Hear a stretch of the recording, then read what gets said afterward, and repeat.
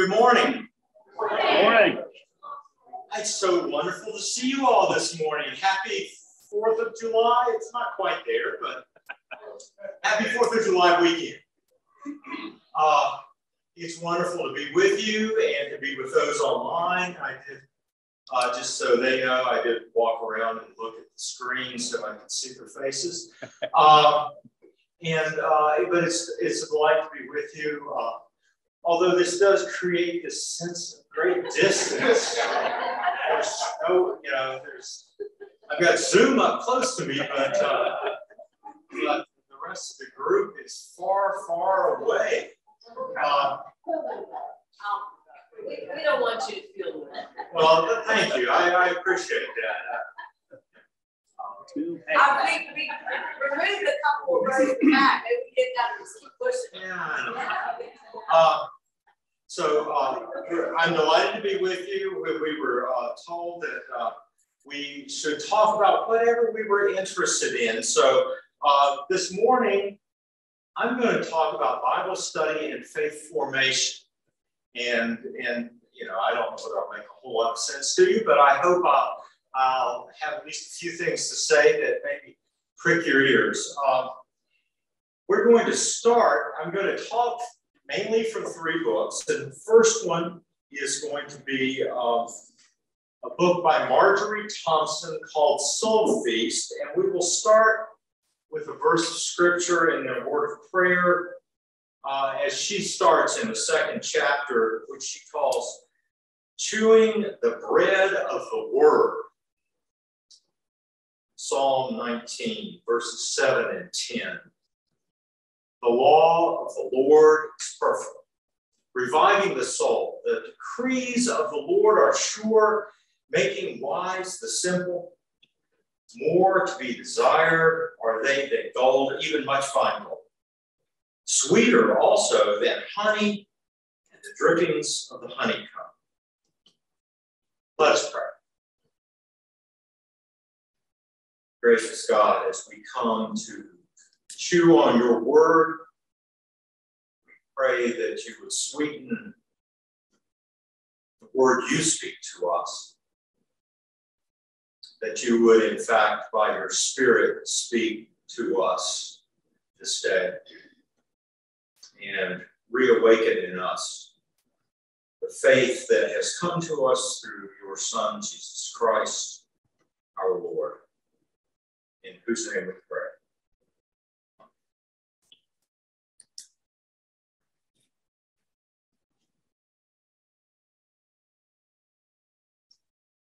So I told Carol Simmons I was going to have to begin with Carol this morning. Years ago, and I won't say how many years ago, she taught Soul Feast, an invitation to the Christian spiritual life by Marjorie Thompson, and I happened to be in the class, and it was wonderful. And it conveyed to me some understanding of some language about talking about Bible study that I want to borrow today, which is why Bible study and faith formation, Christian formation, are so important as I think about it. So I'm going to be talking about just principles that I use for Bible study, and I said that to someone, and they said, well, that doesn't sound all that exciting. We all do Bible study all the time. So here's the key. I want you to understand Bible study as faith formation, Christian formation. So to begin with, how often do you think of reading the Bible as tasting honey? Yeah, I didn't see a whole lot of hands just jump up right there. The scripture says the law of the Lord is perfect, reviving the soul. Well, you don't think of laws as reviving the soul. Yes, it should have professor's saying up here. So law in the Old Testament refers to the Torah. The Torah is the first 5 books of the Bible. He's talking about, or the author here is talking about reading Scripture, Bible study, as faith formation. That is, what is going on as we read Scripture, it shouldn't be like reading a book of law if you're in law school. Well, although for some, perhaps that would be very exciting and life-giving. But for most of us, when we're reading the Bible and thinking about law, we're not thinking about sweet as the honeycomb and the drippings of the honeycomb. Marjorie Thompson begins her book, this section of the book, in talking about comparing Scripture reading, spiritual reading, and other kinds of reading. She says, you know what it's like if you pick up the newspaper. Maybe that's a little bit like reading law. To some of us, I mean, why do we read the newspaper? To catch up. We are reading for the latest information about what's going on in the world. And maybe there are a few tidbits thrown in. We're following our favorite team, but we're still looking for information. What was the trade last night? You know, who has been signed as a free agent? What's the possibility for the season?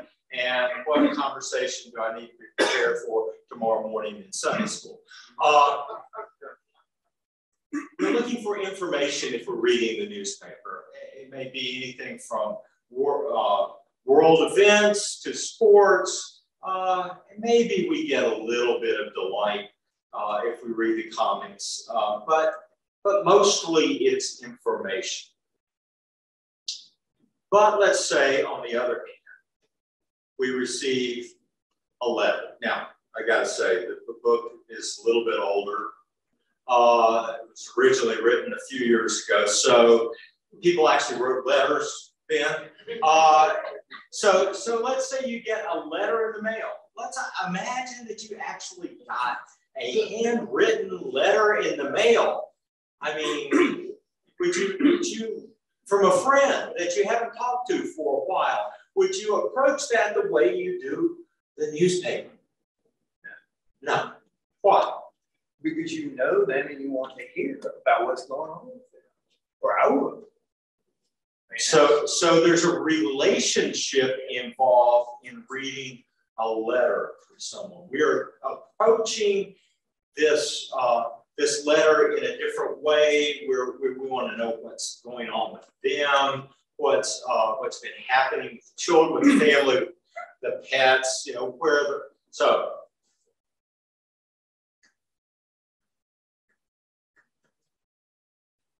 We are not merely seeking information, but formation.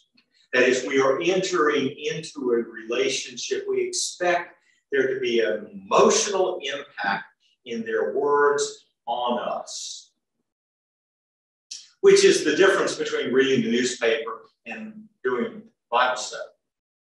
That we are entering into a relationship with God. With the source of Scripture, we are seeking to be formed by God's Word to us as we read Scripture.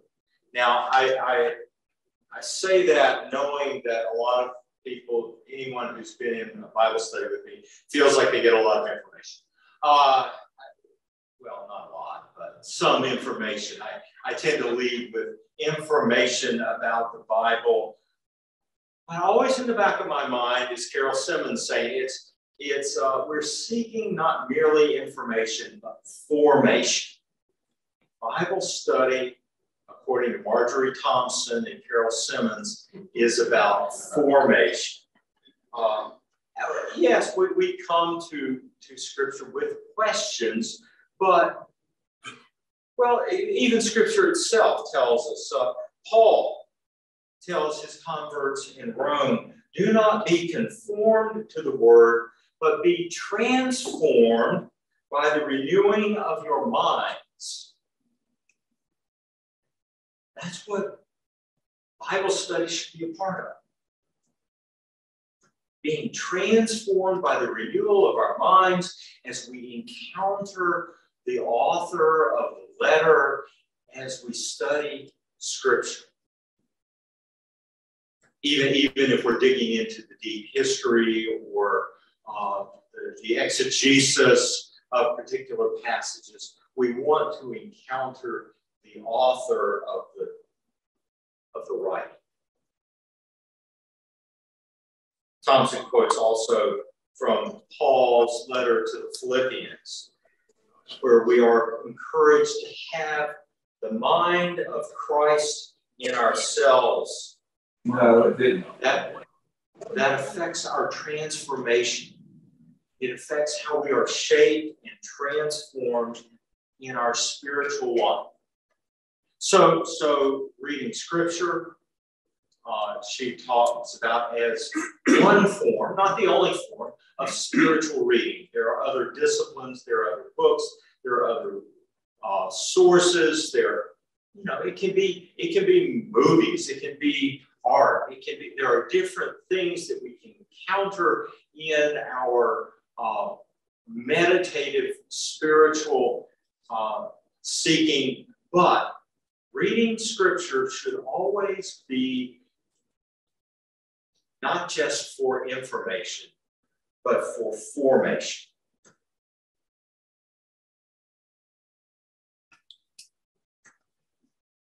Looking to see what I may have skipped. Okay.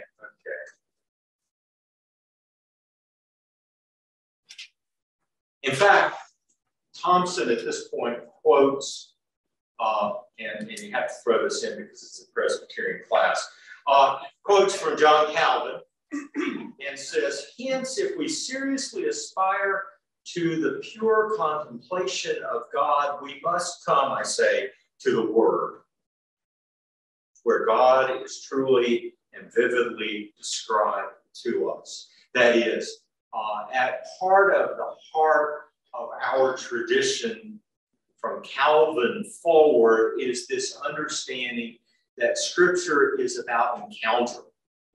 Even though he was one of those who gave us lots of information about Scripture, who sought to dig out the Greek, the Hebrew, the text, the historical context, and present that to us.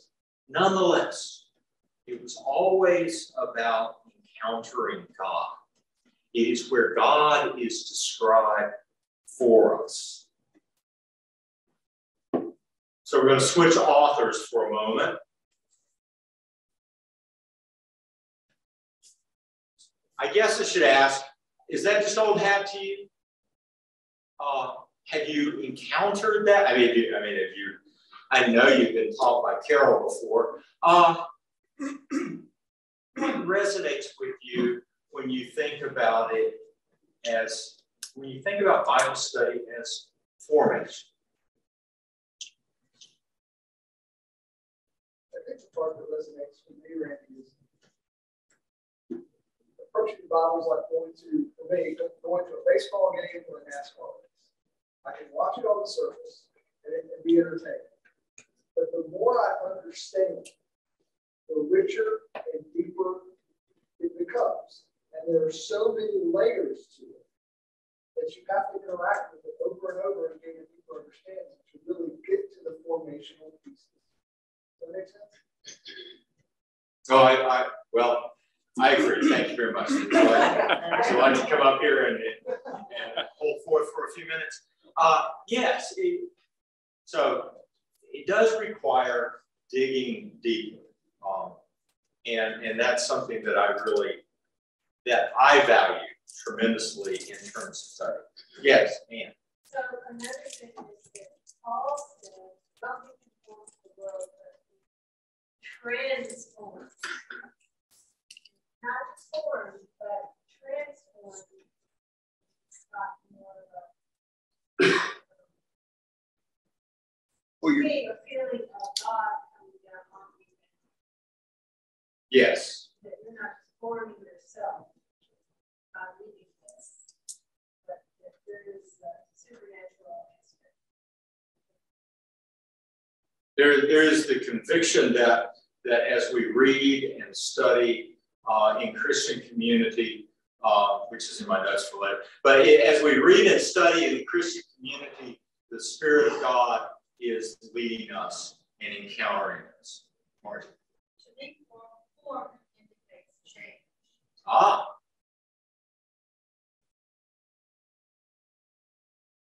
Yes. You're going from the old self to the new self. So it's like it is a train. You're going up to what transmits what cross. You're crossing from the old to the new. And you've got, and there has to be some way to get there. And you got the Word of God, you got the Spirit to give you, guide you through all of it. And it's like, and you have the Lord to open your mind to the Scriptures. So it is, like you say, an encounter, not just a do-it-yourself thing. So we began in this community this morning with Scripture and prayer that God would encounter us. Okay, so you're anticipating a lot of where I'm going already, so I'll just give you credit. So Justo Gonzalez says pretty much the same thing. We do not read and study the Bible only to be informed, but also, and above all, to be formed. Now, because I have the books in front of me, I know that she wrote before he did. But Justo was actually one of my old church history professors while I was in seminary, and now that's way before I knew Carol. And actually, his wife was my history professor, but she would bring him in because he was a more noted scholar, and he had literally written the book that we were using, and called the History of the Christian Church, and so he would come in and do the lectures that she didn't like to do. But through the years, he has written some other things. He's written some interesting Bible studies. Used this a few years ago, 3 months with Matthew, where he talks about his approach to Bible study and what he's trying to lay out for us in this book. And he compares it to exercise. That is, if we want to be healthy in our body, we are going to exercise. We are going to the gym. We are going to lift some weights, do some things. But he says we don't lift weights to find out just how much we can lift. We lift so we can lift more the next time around. We dig each time we go. We develop in our ability to exercise. We develop in study in our ability to encounter God's Word. We grow, we are formed in that encounter. So Justo has a particular schematic that he uses in this book and in other books about studying Scripture, which is step 1 is seeing, step 2 is judging, step 3 is acting. He begins by saying it requires discipline.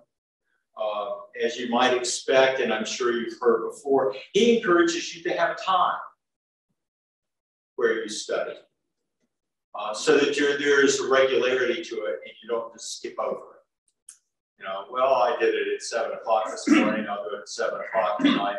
Whoops, I forgot to do it yesterday. And he's trying to get people through his book, right? So he's saying, we're going to do this in 3 months. 3 months with Matthew. This is a study. He also has one on John. He has one on Acts. But his approach is, okay, you missed yesterday. Don't miss today. If you take a day off from the gym, that's okay. You get a recovery day, and you go back to the gym the next day. So here's his approach. Take time. Give yourself a place to study regularly. Always begin with prayer. That's inviting the Spirit in to transform us, to be involved, so that God is always present in our Bible study. It's not about just reading a book for information. It's about faith formation. And there is reflection, which he says might ideally include another group of Christians to sit and reflect with, so that we are always reading in community. Quick words about these steps. See, well, okay, we've already talked about digging deep. We ask, who's it about? Who's written? What's it about? Where is this particular scene in Scripture? Why is it? What is it? Is it a poem? Is it a love letter? There are some very loving letters from Paul, and there are some scathing letters from Paul. It's important to know where we are. Paul's writing to us from prison. How does that shape what he's writing? One of the things that's fascinated me through years of study is to discover that if you dig deeply enough and you work on Genesis 1, you discover it's probably one of the last things written in the Old Testament rather than the first things written in the Old Testament. Genesis 1 talks about the greater light and the lesser light. And you go, wow, it's so primitive, they don't even know sun and moon. No, it's, as you dig into it, you begin to discover that probably written in Babylon, where to say sun and moon were names for gods. And so the Jewish writer wasn't going to name another god. So they just talked about the greater light and the lesser light. Everyone got it. You just don't use those names of other gods in Scripture. We dig into it. So we have to have a method for seeing what's in front of us. It's complicated. There are scriptures of all kinds: history, poetry, liturgical forms, psalms, songs. We have to be able to identify what it is that we're looking at. We have to see the text for what it is. That's step 1. 2, judgment. Now, this is one of those interesting ones because for the most part, we think about Scripture as building a case. That's the information approach. If we learn enough about what Scripture has to say about something over here, then we know what to say about something over here. So, we try to figure out, well, is it okay for us to go to those football games on Sunday afternoon? We won't get into that. But we build a case in Scripture that tells us about how to do something. What is the scriptural position about something over here? As faith formation, as Christian formation, the question is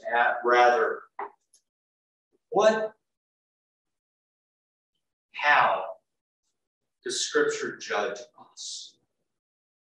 What is it in this text that is judging us? that is suggesting maybe we need to change something about our own lives, about our own selves. Marjorie Thompson has a great way of saying this.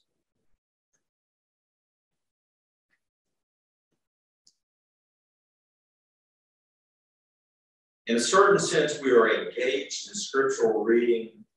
When we are engaged in scriptural reading, it is not so much we who read the word as the word reads us. The word reads us. The word tells us something about our lives. So instead, at this point, we are talking about scriptural reading, spiritual reading, not so much to build a case, which is going back to the information gathering, and there's a place for that. But here we are talking about how do we, I was told when I started seminary, and we began to learn about preaching, how do we stand under the text? What does the text say to our lives as the preacher? And if we don't know that, we're not ready to preach the text. We tend not to approach scripture reading to see how it judges us. See how it judges the world, those around us. It's real easy. I mean, Wednesday mornings I do my Bible study and we go, wow, this is just like what's going on in the world today.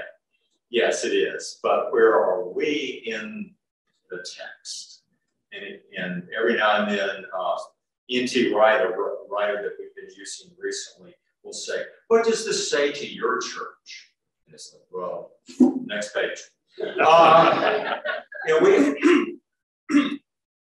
How does it judge us? And so if you're going to read Justo Gonzalez for 3 months, he's going to ask you how you've been judged by the text day in and day out. But the third thing is acting.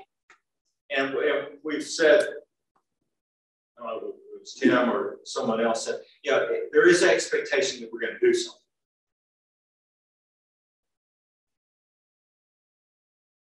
Bible study as Christian formation expects that it will result in action. Now, that doesn't mean, Justo says it may not be physical action. It may not be that it convicts you to go down to Rowan Helping Ministry and serve a meal, but maybe it will. Maybe it will convict. We had a group of people over at Overton in the last couple of days putting up a swing set, and some folks here were in the hot sun yesterday spreading mulch underneath that swing set so that when the kids are on the swings, they won't get hurt. Maybe Scripture will encourage you to actually do something, or maybe it will form you somehow, shape your life into what Justo says is the obedience to God. His methods, by the way. You have to do something. You can't just think about it. You have to do something. And so his method is you're doing all these exercises. You're learning how to lift weights and lift heavier objects. Certainly, you're going to do something. You're going to be formed in such a way. You're going to be transformed. You're going to become more like Christ. And Christ was inclined to do something. And so we will eventually, inevitably, if we are really formed by the text, we will act. Justo cites, let's see if I can find it here. Maybe it wasn't Justo, maybe it was Marjorie. Well,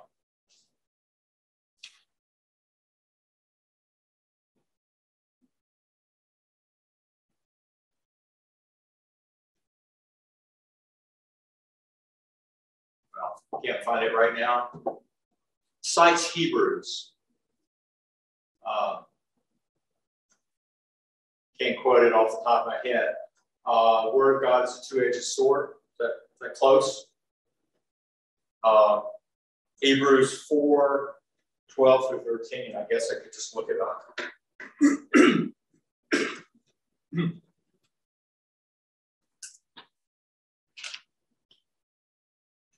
You know, you plan all this stuff and you think you're going to switch back and forth quickly.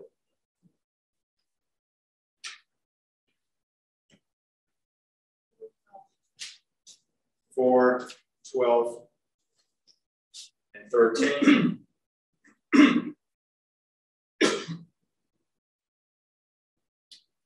Instead, the word of God is living and active, sharper than any two-edged sword, piercing until it divides soul from spirit, joints from marrow. It is able to judge the thoughts and intentions of the heart. Before him no creature is hidden, but all are naked and laid bare to the eyes of the one to whom we must render an account. Be transformed, become more obedient. Judgment is always for action. And therefore, the Christian life, Bible study should lead us into the Christian life. Dig deeper, lead us into the Christian life. What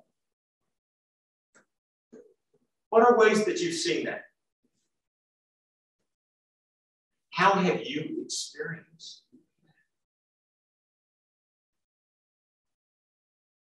So every time Trevor walks into this place, Trevor digs me deeper than I've ever been in certain segments. And it's real. He sees things that I never saw. And sometimes it's transformational. Like I read the scripture the wrong way for years and suddenly see it completely different.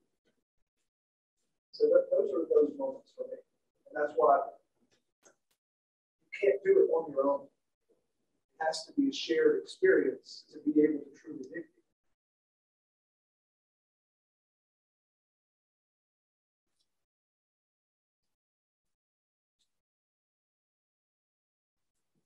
So, as we move along, I think Bible study for me, I am digging deeper, and I am learning more about God and my faith. I think for the most part, it just keeps me grounded. The world just pulls me in so many directions, and I need that center to kind of every day be reminded of what's important. Through Christ versus the world. So yes, I'm learning a ton, but most importantly, what it does is keep me centered. So those are the last 2 points, Steve and Rob. I mean, if I wasn't a mom, I would not say centered. I would have to do it. So this I'm taking this from a book. This is actually, like I said, I talk about formation instead of information, but I do read books. And so this is the Bible study, not just for the fall. This is for next year in my Bible study. We're going to do a survey on Scripture, the mighty acts of God. Originally written, some of you may know the Arnold Rhodes version that was part of Covenant Life curriculum in a couple of generations past. It was revised by Eugene March. And he has a number of principles of Bible study as we go into this. But the 2 that I wanted to point to were 1, interpret the Bible in the covenant community. That is, it's always helpful to have someone like Trevor around. It's always helpful to hear other people's perspective because we read Scripture in community better than we do alone.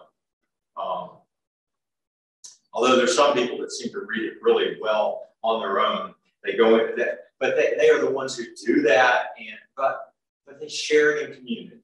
One of the things about however much Scripture reading Trevor does, we would never know it if he didn't share it in the community. So Bible study, faith formation occurs in the exchange, in the community, once again, prayerfully in the presence of the Spirit. And so that's the first principle I want to take from the mighty acts of God. And the second one is what Robin was talking about, interpreting the Bible in the Christian faith. That is, Christ is the center. Christ is the point, the focal point of our study. In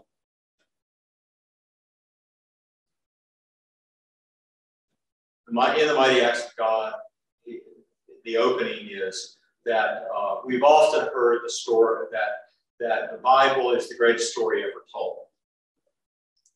But we balance that with and I've lost Barry.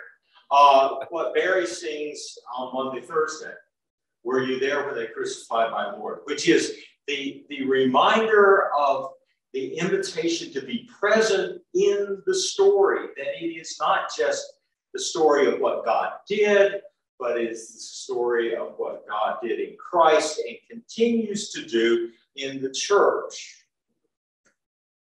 which means our lives. Maybe we weren't there, but we enter the story where we are in the community, in our sharing faith, in our trying to decide how the Scripture judges us. And then what does it mean about our lives becoming more obedient in what we do?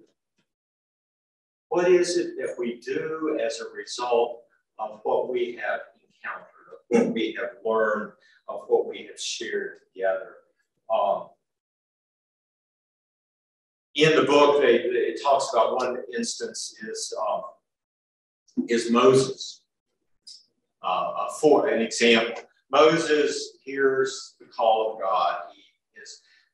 He is part of the story, but he hears the call of God. He responds faithfully. And he experiences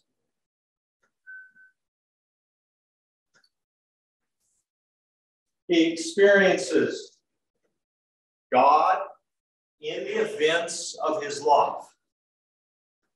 This is, I apologize, it's not the clearest, but it is right out of the book. He experiences God in the events of his life, burning bush. In the events, he then has to interpret what it means for his life, and he does eventually go to Egypt. He becomes the interpreter. And he takes the interpreted events and he acts on God's behalf. He is declared to be God's mouth, which is prophet. Old Testament word for prophet is mouth. He becomes God's mouth.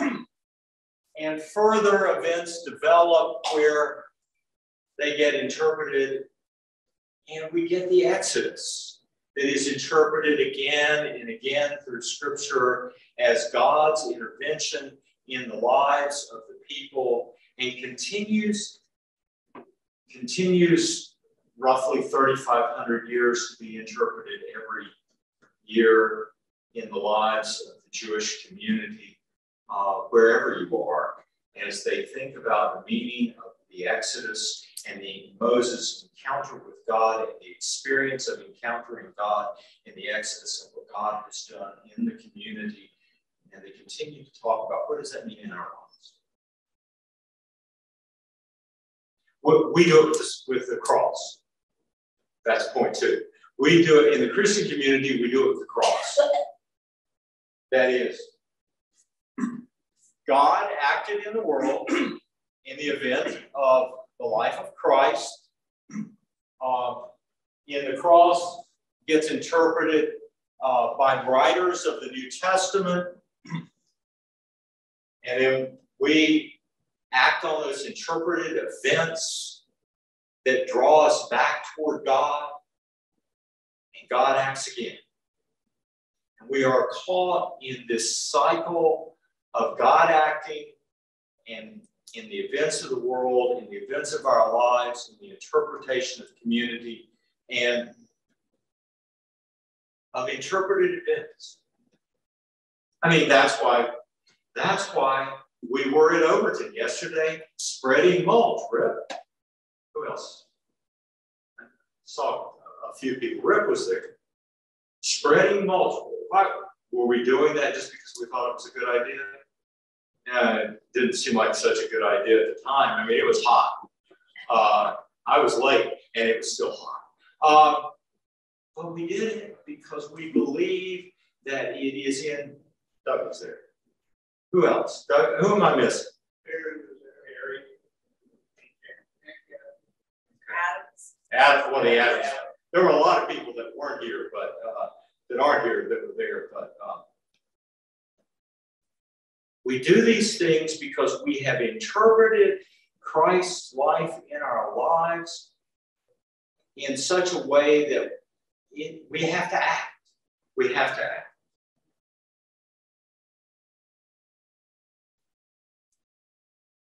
And we believe that the Christ event is, in fact, the center point of Scripture and the center point of our lives. That's what this diagram is about. And it's a little skewed. Again, I apologize.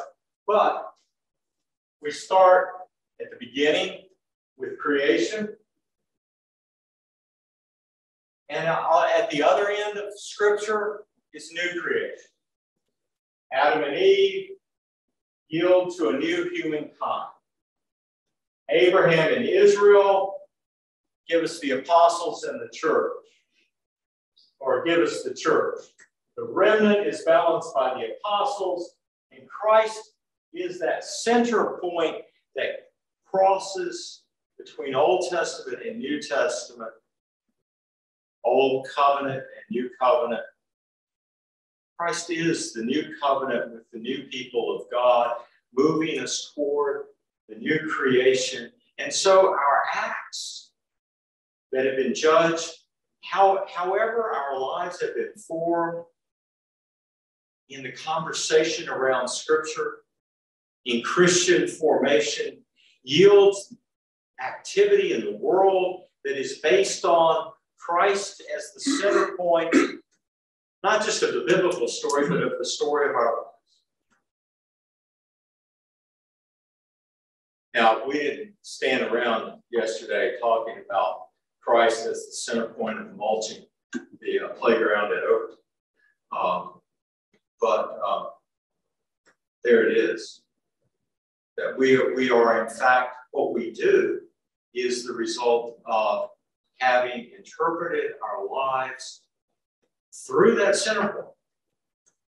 And we continue to move out into the world in the new creation. Now, there's just, I'm going to pause there and see what thoughts you have.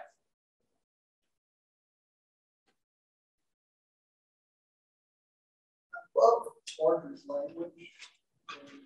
You don't read the word reads you. I like it a lot better than Juice does, because judging and judgment is not a term that is necessarily accessible in today's world. Most people view Christians as judging all the time. And so I like the way she approached it. They're both right. It's just I feel one's more accessible in today's world than the other. And when you just laid out what you laid out, Randy, I can't help but think the importance of Christianity in this world going forward, and the need for us to continue to spread it, because one that doesn't have it is not a world that I want to live in. Rob walked downstairs this morning and said, "Did you hear the last Indiana Jones is the first one not to have a biblical reference in it?" And I was like, well, there's the world we're living in. And there's no holy grail. There's no holy grail. But that's just a small piece of the fact that we've been marginalized a bit. And I think importance of that Christian formation and things like overtime. They have to continue for generations, and that's up to us. Sorry. No, well, that's the point, is that we are here in community. We are interpreting. I mean, how is it that the law becomes sweet? It's not by figuring out which form of aorist participle a particular Greek verb is on the very left, and we disagree about that. It is because we encounter God in our lives, and we come to see more clearly how Christ is still at work in our lives, in our community, and what it is that we can do to be involved in the formation of the church, the new humankind, the new creation. How is it that Gwen going to Mexico is involved in God's new creation? How is it that sweating behind the Overton building to spread mulch is part of God's new creation?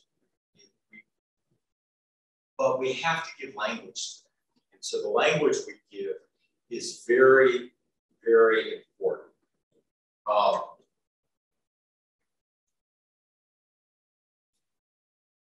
So maybe, rather than extending this, I will move to the last point. Formation results in obedient action. The obedient action is the Husta language. Love God, and I mistyped it, with all your being, and your neighbor as yourself. That's where the mighty acts of God is going. That's what Jesus said. In our interpretation of the Bible, we sometimes begin with the Bible and seek to hear how God speaks to us. Through this process, we have received God's word of judgment and mercy many times. The whole point is the love. The love God with all your heart, with all your being, and with your neighbor as yourself. Any interpretation worthy of the name of Christian must pass the searching examination of these two commandments. See, there's the law. Love. That's where we get when we dig it out. That it's not about Leviticus necessarily. Though loving neighbor is from Leviticus. It is about loving God and loving neighbor. The law is about love.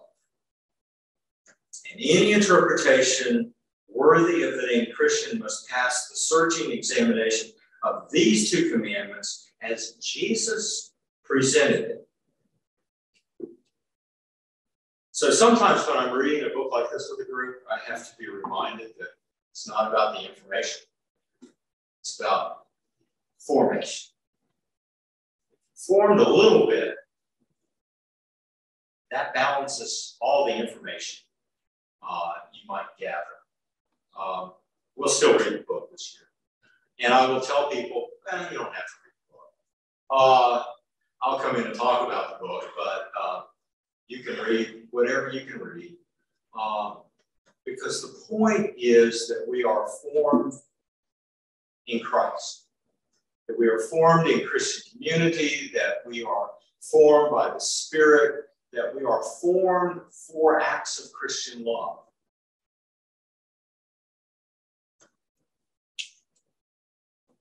I'm inclined to say amen at that point.